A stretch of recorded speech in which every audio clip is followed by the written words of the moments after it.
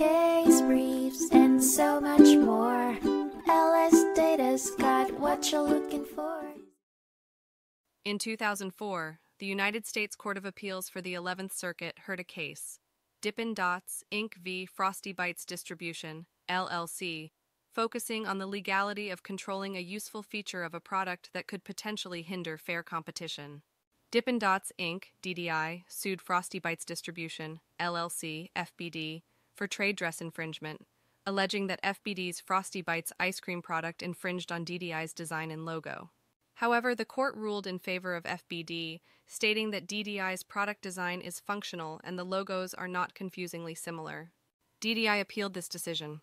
The district court issued a summary judgment in favor of FBD, finding that DDI's product design was functional and that there was no reasonable confusion between the two logos. According to public policy, fair competition is supported and the right to copy is allowed, unless lawfully prevented by copyright or patent. Case briefs, and so much more. LSData's got what you're looking for. Visit LSD.law, elevate your mind. Leave the stress of class.